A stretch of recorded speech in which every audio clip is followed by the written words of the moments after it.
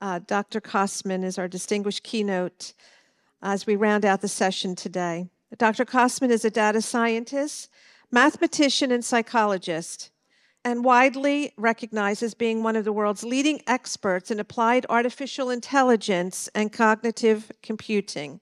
JT has hunted down terrorists for the U.S. intelligence agencies, tracked criminal networks for the FBI, and advised on analytic strategies for the Department of Defense.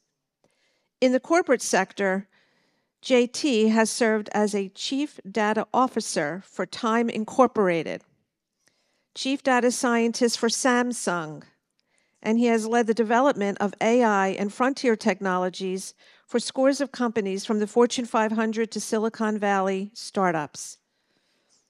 Dr. Kostman is the CEO and co-founder of Protected by AI and the inventor of CodeLock. Please join me in welcoming Dr. J.T. Kostman.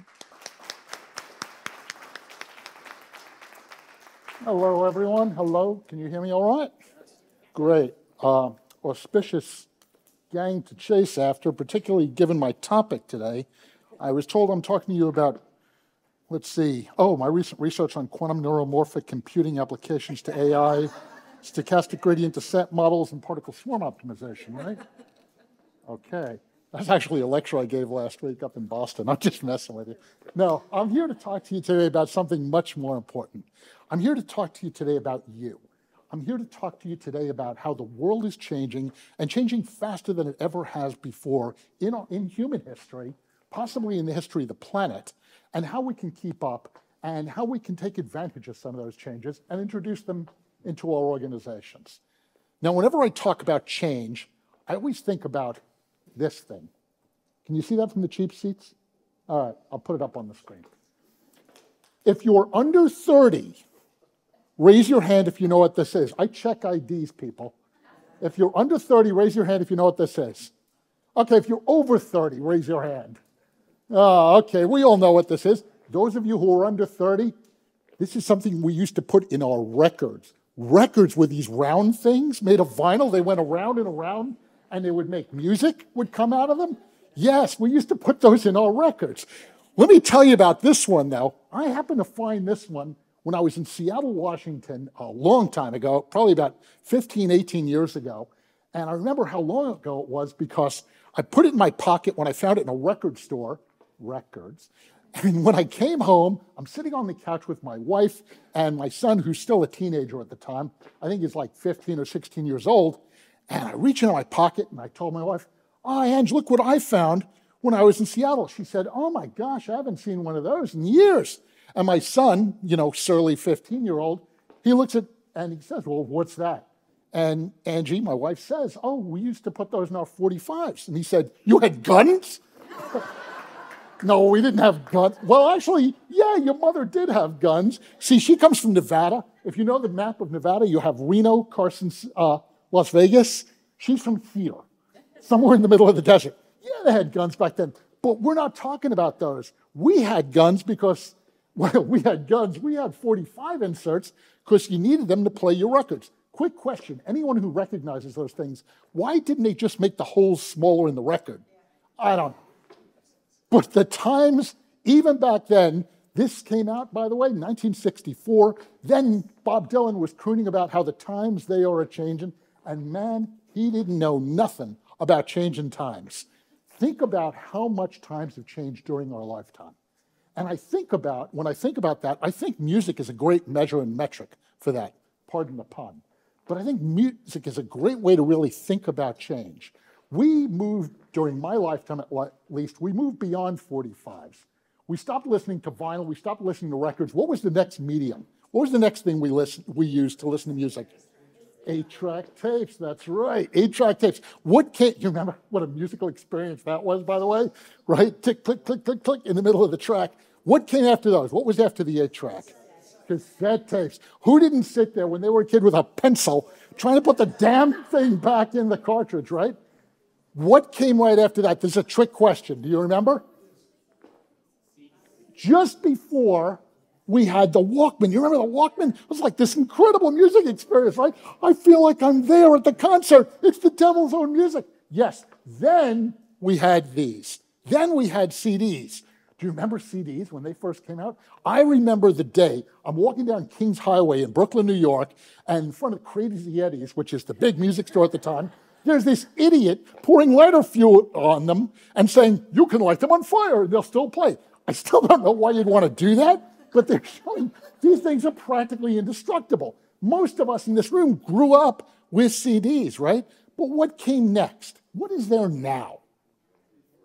Right. Music now is digital. And digital, I'll offer, is different. Digital is fundamentally different. Why? Because digital is no longer a simulation. It's no longer a copy. It simply is. If I take a copy, do anyone remember making that mixtape? Right? And how crappy that came out? Right? Try copying a vinyl record. Terrible. But with data, digital is data. And with data, your copy isn't a copy anymore. In fact, we can't call it a copy. It's just another of the original. If I told you right now in data 010101, and you repeat that back to me, what's changed? Nothing. Digital is fundamentally different because not only is it different in quality, we can do things with that digital. We can do things with data that we were never able to do before. We have information now, and that information is something we can process and we can use. This is when everything started to change, right around this same time. If you think about the history of technology, I came along just slightly after the car, but I certainly came along before the first man landed on the moon. Does anyone remember what day? Not Steve, he knows. What day did man land on the moon? July 20th, 1969, exactly. And you remember when that happened? We were sitting out there, those of us old enough to remember, looking up and thinking, oh my goodness, we've actually done this. I was asking my grandpa-in-law, which I think is an official title, I asked my grandpa-in-law, who at the time was 93, marbles were all there. He grew up also in that little town in Nevada, and he actually, when he was a child, they didn't have cars yet. His first trip into the big city of Ely, Nevada, anyone up here in Ely, Nevada? Exactly. His big trip into that town, they had to take with a horse and wagon because cars hadn't been invented yet. I asked him once, do you think, Grandpa, I'm teaching about this at the university now, I'm talking about how things have gotten faster and faster. Do you think that's true? He said, oh my goodness, yes. Ever since men landed on the moon, things have really sped up. And I'm realizing this is a guy who was too old to fight in World War II. When he's talking about men landing on the moon, to him, this is relatively yesterday. Think about what's happened since then, though. We've seen this absolute and utter explosion. The times they have started to change, and we have been forced to change with them. Right? I learned to code, and I'll put a little bit of a date on myself. I learned to program computers on this machine. I kid you not. This is an IBM 1620, and we had to use Hollerith punch cards to program this thing. My wife will tell you I'm a huge pack rat. I keep everything. And I actually have the ops manual for this, so I looked it up before I came here today. And I said, what was the speed? What was the capability? And it bragged about, in bold letters with exclamation point, that it could process up to 60,000 digits, which I think you can put in one cell in Excel now. And it said the speed of this thing was 0.007 megabytes, which that's the only James Bond thing about this machine, I can guarantee you. But think about not just how technology has changed, but how our work has changed along with it. And in fact, I'll argue that has been one of the biggest changes in our life, in our professional lives at least. When I think of the professional world and how the professional world has changed, our work world, I'm former military. I heard several people saying very kind things about the military. I'm former U.S. Army Special Forces. Everybody, very good. Any other vets out there? All right, so you won't tell anyone I can lie as much as I want. Awesome. And when I think about the military and I think about changes, I'm forced to think about the Delta forces of change.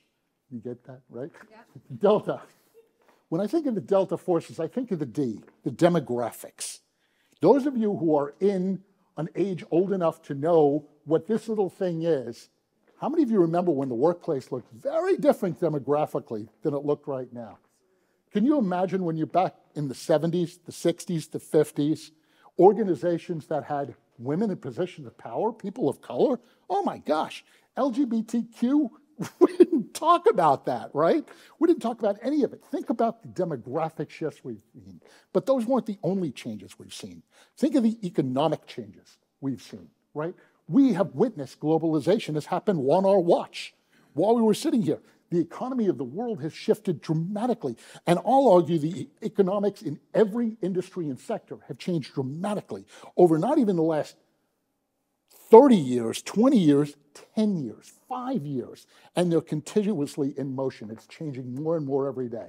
One of my least favorites, the legal and regulatory changes. How many of you are impacted on a daily basis by legal and regulatory changes, right? Oh my goodness, this is the bane of our existence, but this is happening every day. Has anyone ever seen the regulations claw back and get smaller? I don't think so, right? This is cumulative. This keeps growing and growing and growing. But the two biggest impacts we've seen, I think, are from these two. From technology, which is what we'll talk about today, but we're also going to talk about the A, which is attitudes and values. Think about how much that's changed since we've been in the workforce. When we joined the workforce, and your boss said to jump, what was the only possible answer? That was and how high and how fast, and you'd keep jumping. Try that now. Get a Gen Z, get even a younger millennial, and tell them to start. No, it doesn't work that way. They bring different attitudes, different values to work, a different perspective entirely. One that we have to start getting used to, and we have to start contending with more effectively, because guess what? They're the ones who leverage that technology, and that technology is what giving us wings and able to fly as organizations. I started getting interested in this. I can actually remember the date when I started getting interested in this. I told you I learned to code in the, I didn't tell you the date, the late 60s, early 70s is when I was first working with computers. And I always had this passion and this love for computers and technology, but I also had to support a wife and family, and so eventually a family. And my job initially in technology paid horribly. My first job in technology was as a computer. Not working on computers, I was a computer. That used to be a job title. I was a computer for several years, and it was a horrible job. They put you in the basement, it was hot, it was noisy, and they treated you like crap. You were the bottom of the barrel, and I did that for a while, and then I got out of it, and I started to do more interesting work.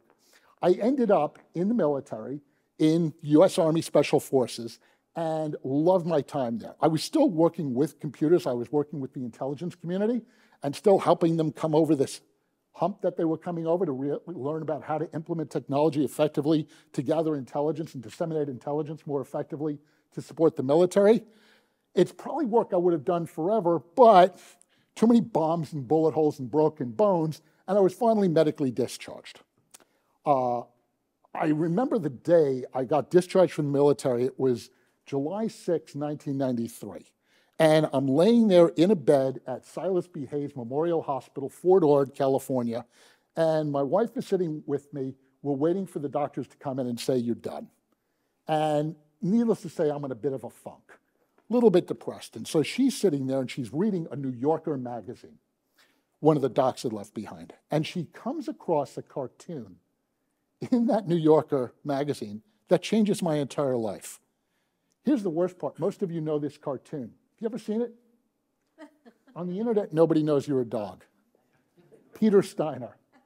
And my wife said to me, handed me the cartoon. I said, on the internet, nobody knows you're a dog. Why not? Why don't they know if your nose is wet and your tail is wet, and if you have spots or not?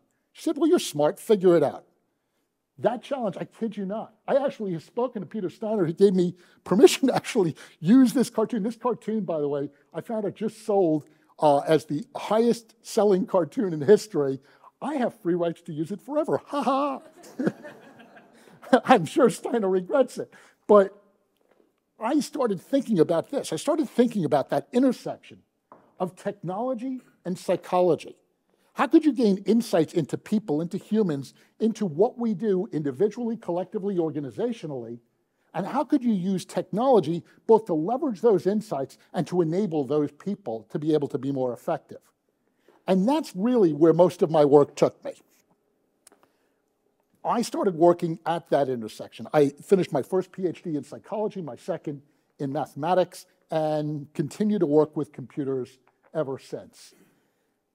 That led to some interesting experiences you can imagine, trying to understand really how the human mind works, and most importantly, how we could even simulate that in computers. You thought I was kidding about that title of the talk. Literally, that's a talk I gave in Boston last week, talking about this intersection of where technology and psychology and bits and brains and computers and cognition, where these things intersect so that we can take advantage of them, and so that, frankly, we don't have to be afraid of them.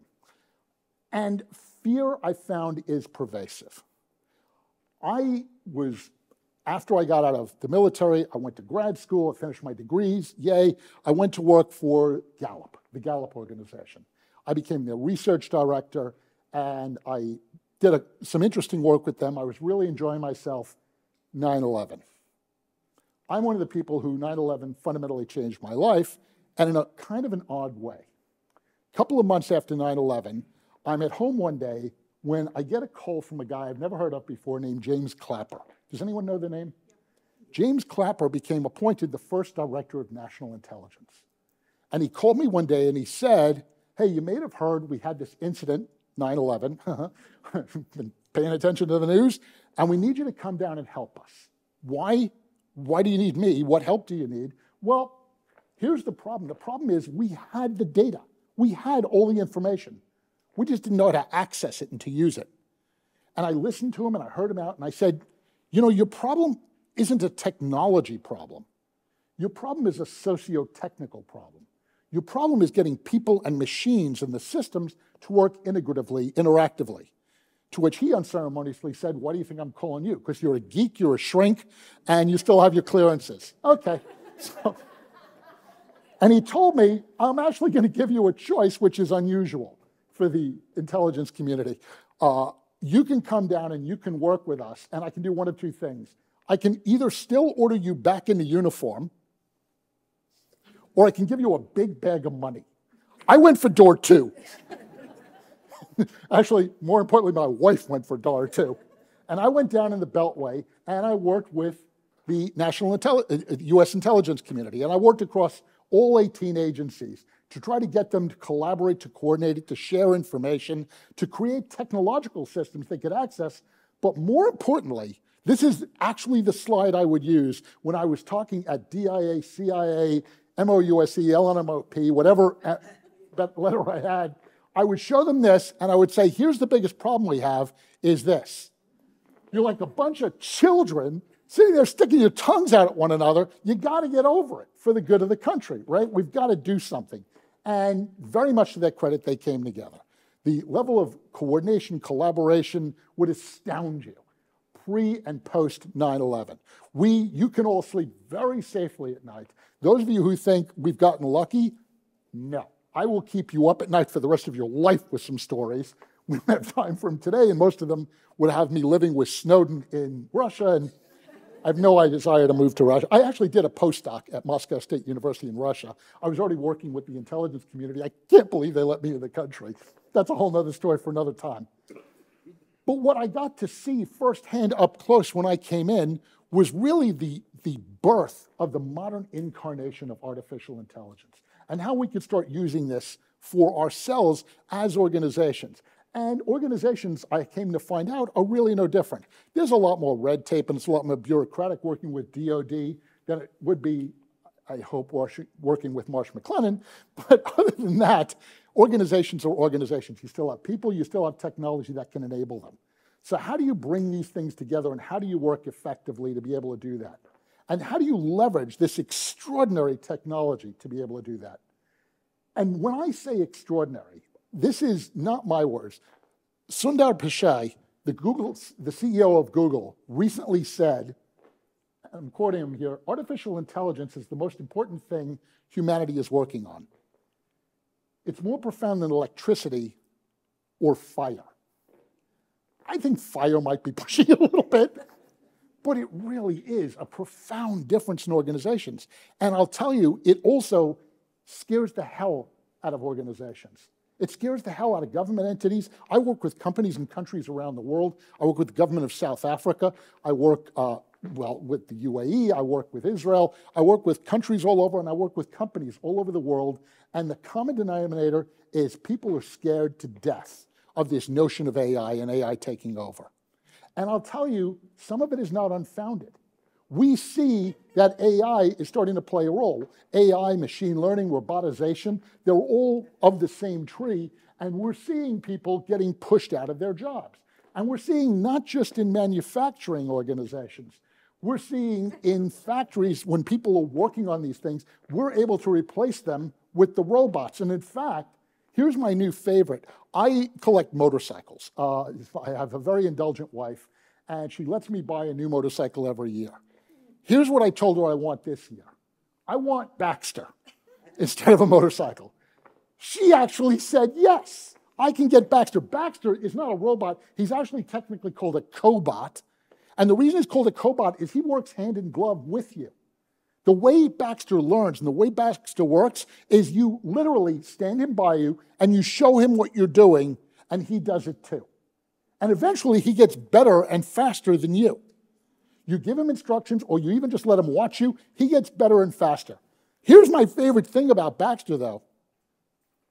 Baxter costs $22K, less than a good quality motorcycle. Much less, if my wife asks, than a good quality motorcycle. 22 grand. And from what I understand, Baxter doesn't call in sick, he doesn't sue you, he doesn't even take bathroom breaks, and he's never sexually harassed anyone that I'm aware of. This is a great employee, potentially, right?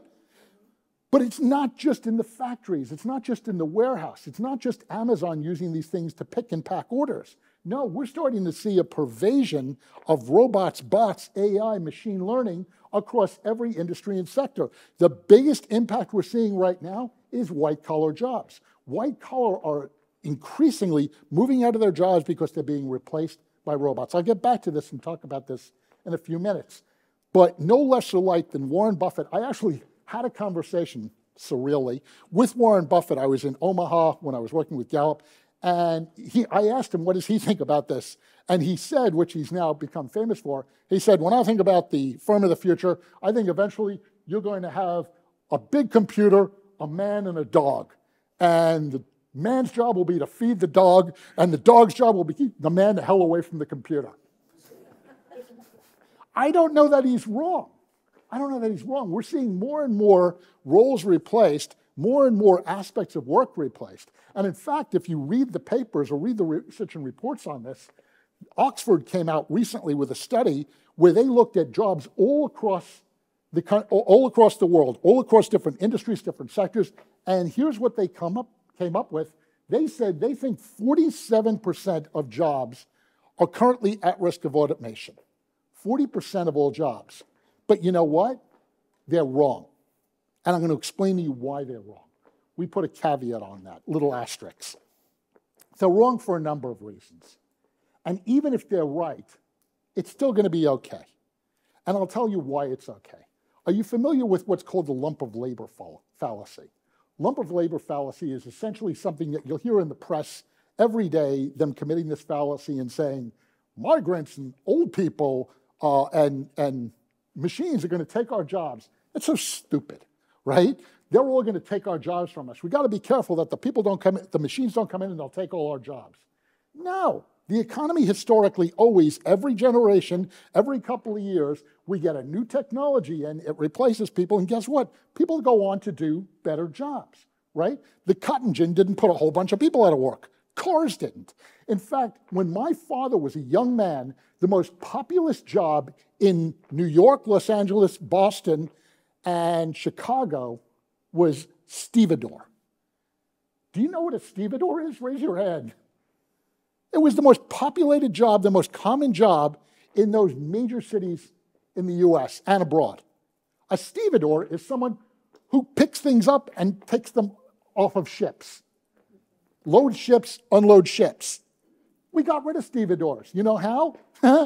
Forklifts, containers, right? They put all the stevedores out of work in just a couple of years. In fact, literally, stevedores went from the biggest employment opportunity to no employment opportunity in a span of about 3 years. And by the way, one of my other favorites, the Pony Express, was replaced by the telegraph literally overnight. Literally. It was running full capacity one day. They initiated the telegraph. Well, that won't work. I know that because I'm from Carson City, from Nevada, where we have Carson City as our capital. Kid Carson, right? And they're still telling the story. Oh, those poor Pony Express riders that'll work.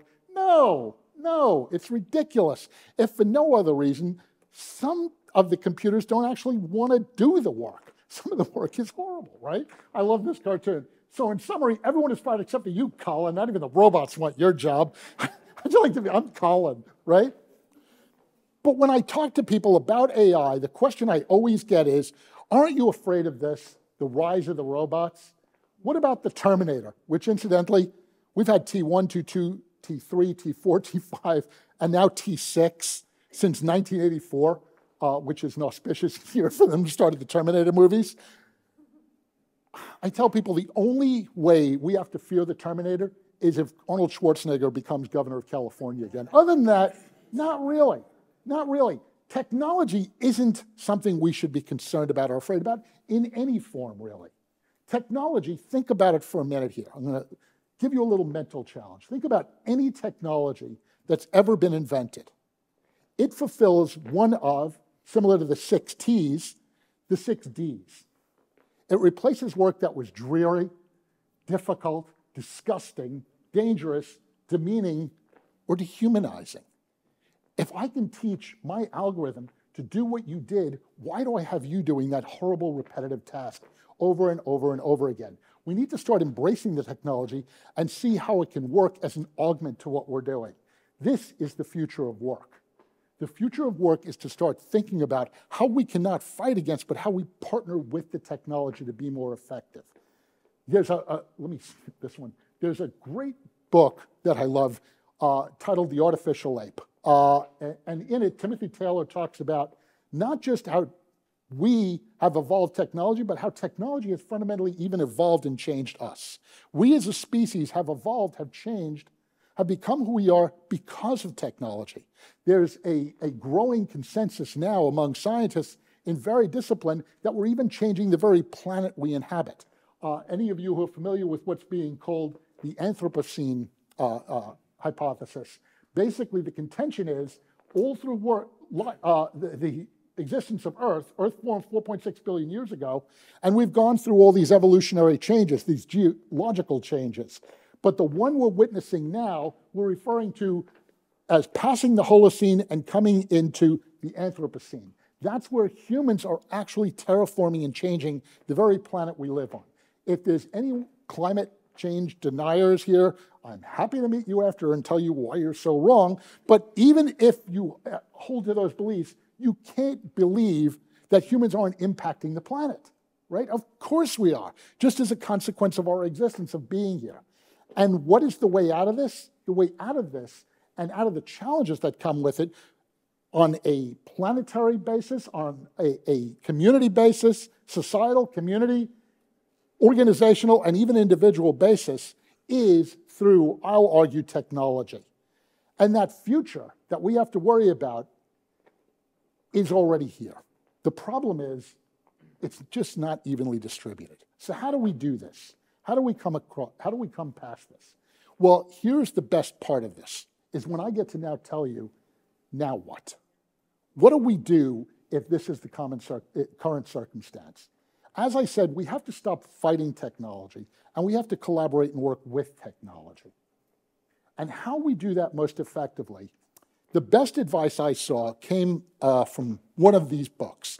Hans Moravec is a roboticist AI researcher at Carnegie Mellon University. He wrote 2 books in the course of his career. Just hadn't have any interest in writing another one. I wouldn't recommend either one of them. They're boring as dirt, and they're very obsolete. But in his first book, Mind Children, he offered a theory, a hypothesis, that has since proven out to be indisputably true. It's become known as Moravec's paradox. And Moravec's paradox contends that machines are inherently good at things that people are bad at, and the reverse is true. People are great at things technology sucks at, and technology is great at things people suck at. right? You're all very smart people. Let's get a volunteer. Thank you. Give me I'm military, right? He's voluntold. Give me the square root of 3,256,322. I'll get back to you in a minute. All right, he knows, that's easy. But if I asked a computer, and we actually did this, my grandchildren and I said to the computer, who's better looking, me or Brad Pitt? The computer said, I don't have enough information to answer that. Ha, ha, ha, my grandkids say, stupid computer. Right, exactly. They can do things that we can't do. They'll always be able to do things we can't do. Humans are inherently not good at some things that computers are very good at.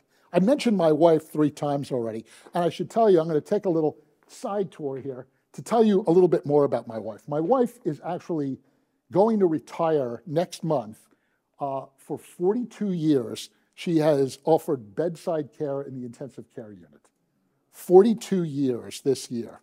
She has been a charge nurse, a head nurse. She resigns from those positions because they started to take her away from patient care.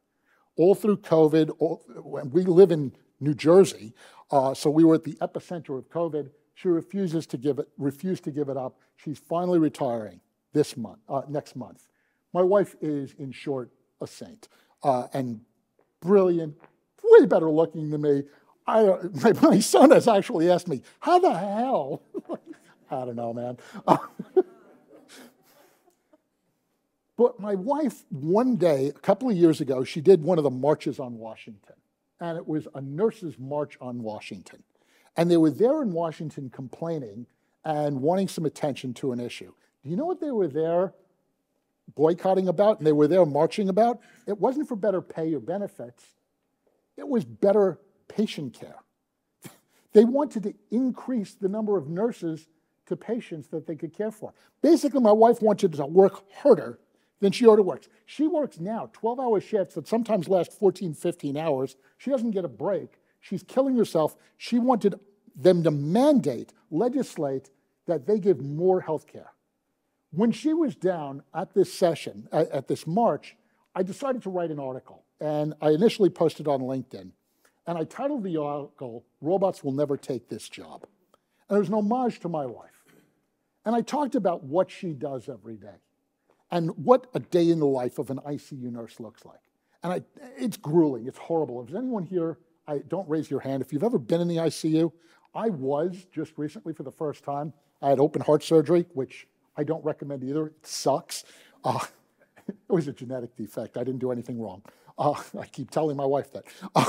But I ended up at the Mayo Clinic in the ICU for a couple of days, and it was a horrible experience.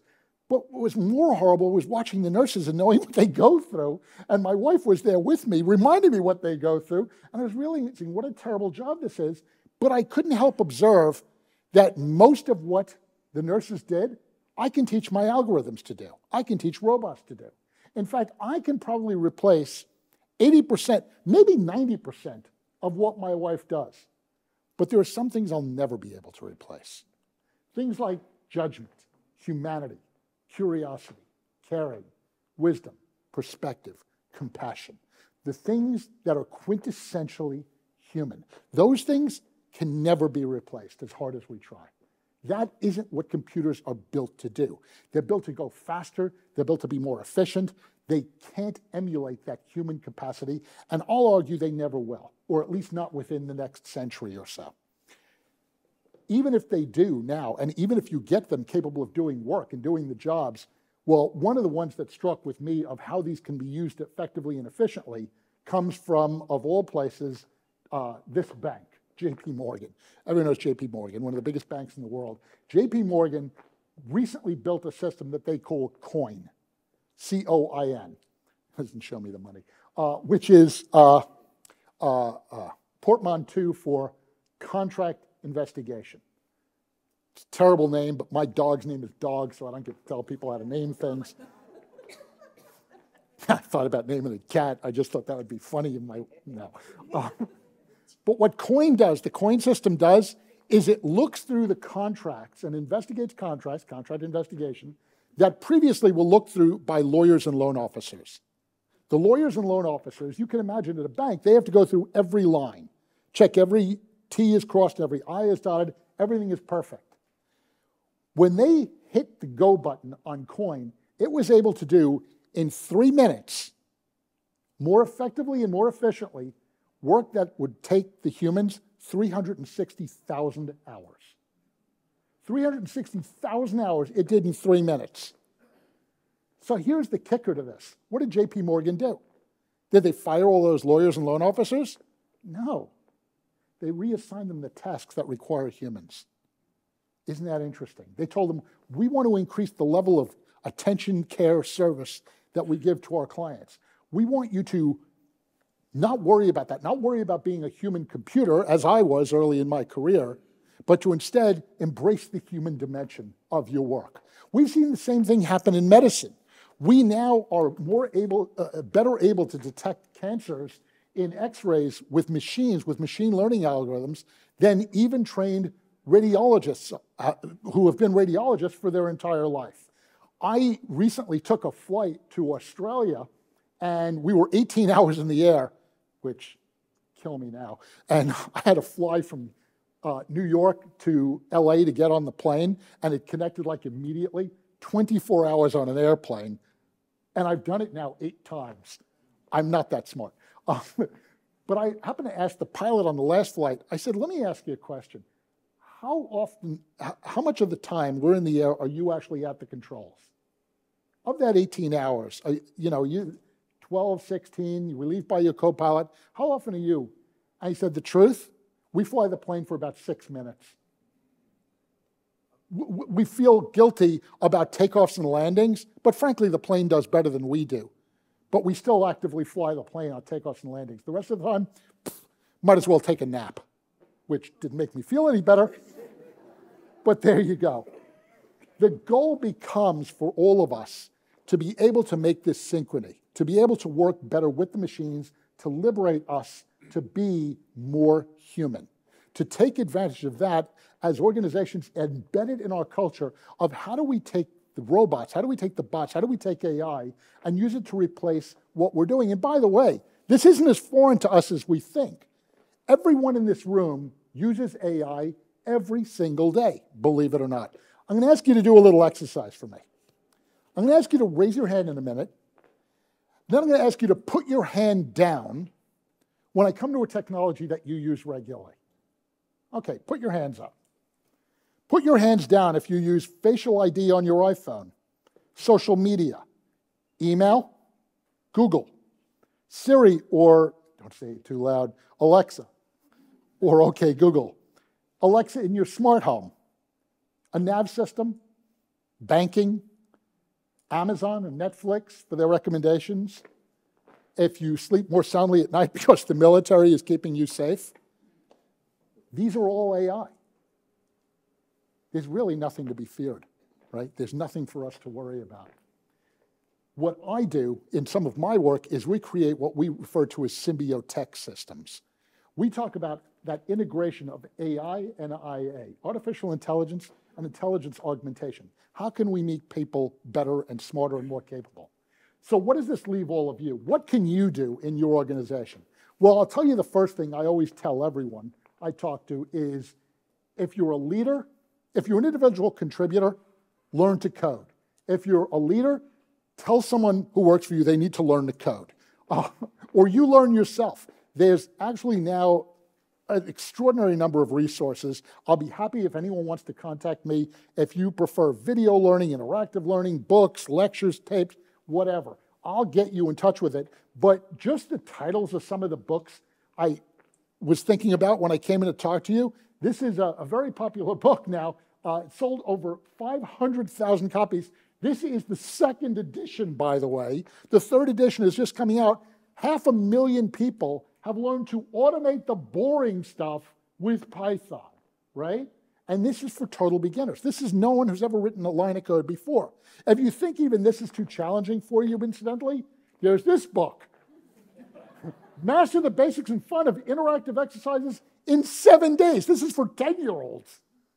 Literally, it's written for 10-year-olds can learn to code in 7 days. If anyone working for you, you assign the task of learning to code, and they say, I don't think I can do it, you need to strategically relocate them to the competition.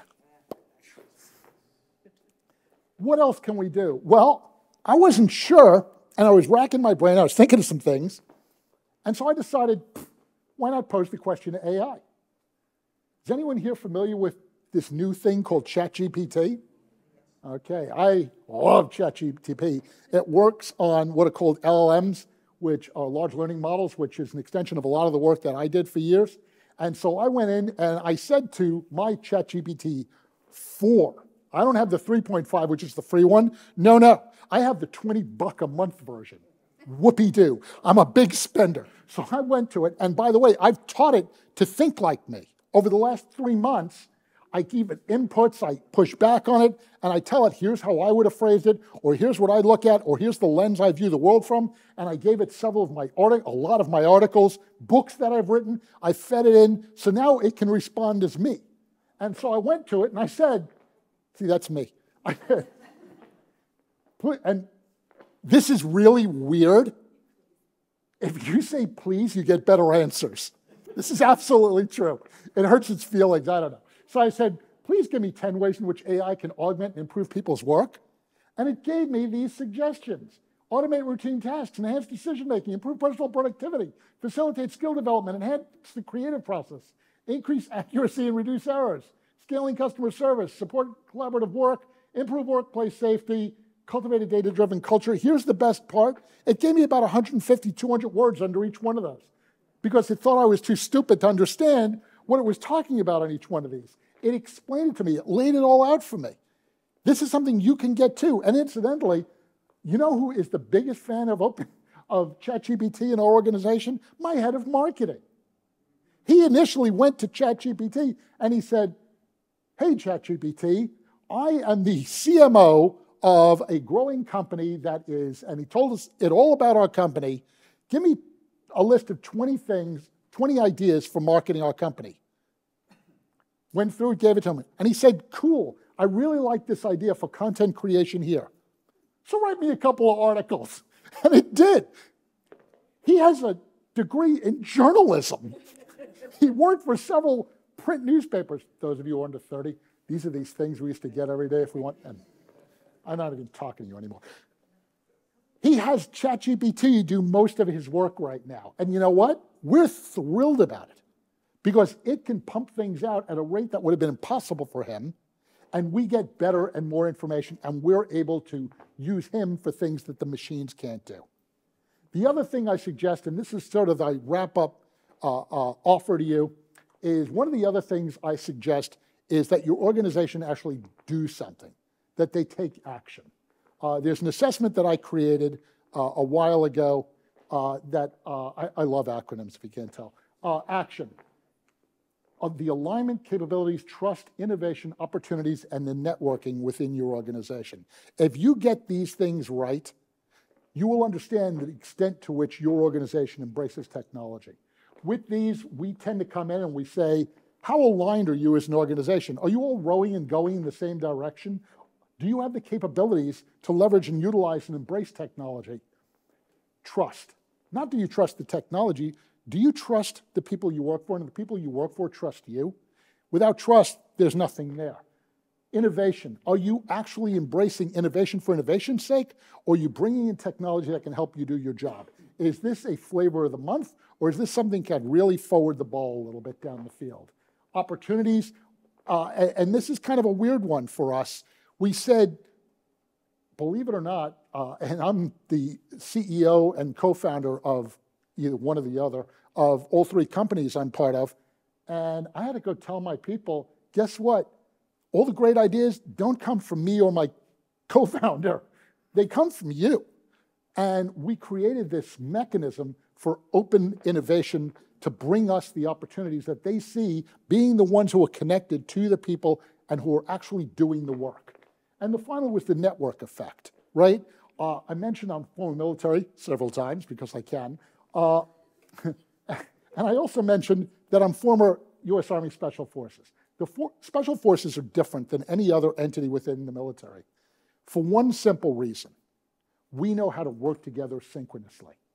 My colonel used to have a choice when he would send us out on mission. He could send a 300-person company, he could send a battalion of 1,200 people, or he could send the 5, 6 of us. And it wasn't because we had an S on our chest or we were better than everyone else, though we were. It was because we knew how to work together as a team absolutely synchronously. That's something we tend not to value sufficiently in our organizations. There's a wonderful article written back in the 80s by a guy named Steve Kerr when he was the chief learning officer for General Electric out at Crotonville, working initially for Jack Welch. And the title of his article that he wrote is, you don't even need to read the article, just the title of it. He titled it, On the Folly of Rewarding A While Hoping for B. And think about how often we do that in our own organizations. We want you to work together collaboratively, collectively, to be able to get the ball done. Now let me evaluate your personal performance. What? Exactly. We need to measure what we want to be able to manifest, what we want to be able to, and we need to manage toward that. Our goal in working with technology is to be able to take the technology, take the people, have them work together collaboratively so that the network effect is not just with people, but it's across carbon and silicon. It's across technology, psychology, the people, the machines to be able to do this most effectively. It's something I'm talking about. I have, when I get to it, I'll write another book that I'm calling Humane Resources, Harnessing AI to Create Organizations where people feel valued, engaged, included, and heard. Be happy to talk to you about any of this offline. I don't usually give out my contact information. Here it is. Feel free to write to me anytime. I give you my phone number, but I don't answer my phone unless it's family. I really don't. And drop me a line. I'm happy to have a coffee, happy to talk to you about this. I don't have a meter. I'm old and I'm rich, so I don't have to charge people. It's great to be me. And, you know, if you do come to see me sometime, of course, I also have dancing robots. All right, that's all I had. Thank you very much. Any questions?